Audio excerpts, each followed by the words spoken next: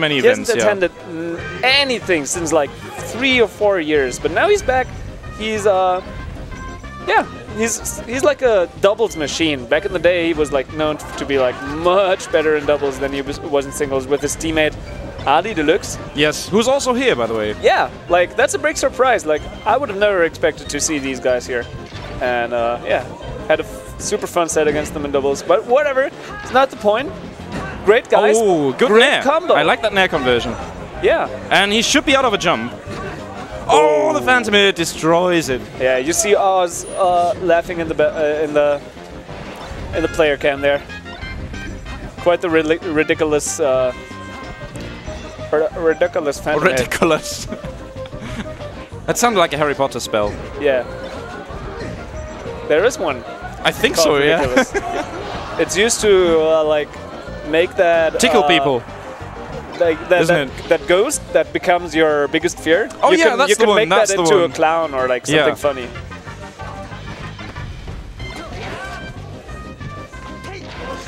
Oh, nice up smash. Like he could have re-grabbed, but then he would have had the situation where the Fox lands on the top platform, kind of hard to cover.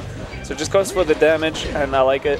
I think that Chime was actually a good option, but he just slightly mistimed it, so he couldn't get him off stage. Wow. Yeah, like Huen Salvador, pretty good player from back in the day. Like he's known for, I think he beat Slim Shady at one point back then. Slim Shady used to be pretty good then, or did he? Maybe it was just close, where he switched to Marth and it was super close. Remember that? Either way, like he's, even though probably no one in the chat is gonna know him, except some fossils. Some Super Smash Bros. Melee Germany fossils in the chat. Nobody's gonna know him. They're gonna be like, he's kind of good. He's kind of good. He's pretty good. Okay, so what I noticed about the first half of this match was that step one to both of them seemed to be getting the other person off the edge. Yeah, right. And now, because having less stocks adds a lot of pressure, I feel like they're both playing around center stage a lot more. That's kind of the only thing that having less stocks does, like having less pressure. Because, you know, one stock is not elite. So if it's not elite, it just creates some pressure. Yeah. It makes you feel bad. It's not anything that is like the main objective for like winning the game. No. That's what people think, but it's not elite. And in a matchup like this, it's not as much about the trades. Like if you face off against a floaty that is good at trading, sometimes it can actually be very difficult to win. But I think in a Fox Sitter, you can pretty much do a comeback from any position. Pretty much, yeah. And given that the position is now dead even, I would further like to stress that though. Like he almost SD'd there. Dealing a lot of damage, but here goes Oz's turn. Oh no! Pretty unfortunate SD there by Billy McBillig. AKA he doesn't care. He just waves it away. Yeah, he takes those. Whatever. Like there's no way for him not to take it. He could say like, like there's no way to not take that. He can't just give a homie match. No, you can't. So yeah. Kind of forced to. Oh, that's the Marth by Huen Salvador.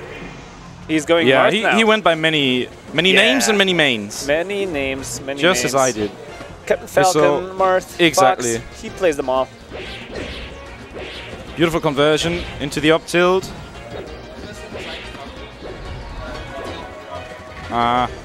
Went for the gamble again. Oh, that down air is actually a Palmar thing, because like the down air and Pal, because it doesn't spike, like it meteors, which means it sends people in a like more upwards angle. Like the spike sends them more to the sides, which is why it is a spike. Exactly. So that's the main property to get a spike, but that's not the point. It makes it better for like combos on top platform tech chases. That, on the other hand, is a very NTSC thing to do. Yeah, that was actually sick. Like, how did he find that? But yeah, if you see like Pal Marth in NTSC going for weird down throw tech chases and platforms, that's why.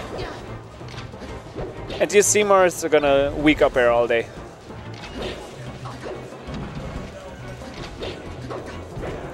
Ooh, just spamming a lot of aerials. Oz doesn't seem to find like an answer for it.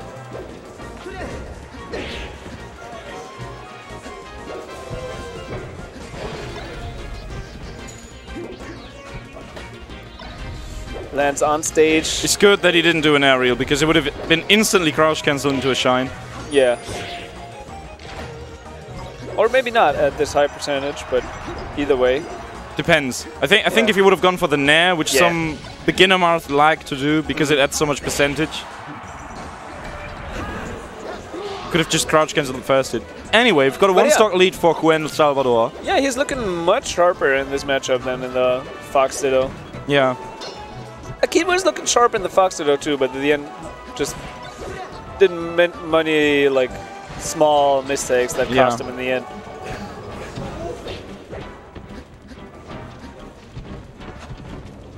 Ooh, that was a fire combo by oguzhan.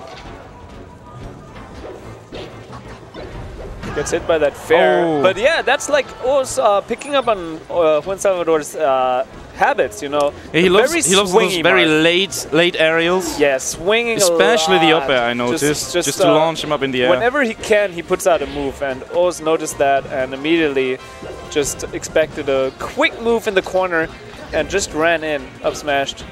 Finito. But that down air on the top platform, I think he hasn't gotten it yet. To the right. Reverse fair? Yeah. Yeah, that's what he was going for, you could tell. It's kind of oh, no, you don't have enough time if you do the forward smash. Yeah. Ooh, this is so close. Oh my god. Clips him with the dare. Off stage now. Like any shine will do. Oh, drips too low. Oh my god. Oh, he's getting desperate.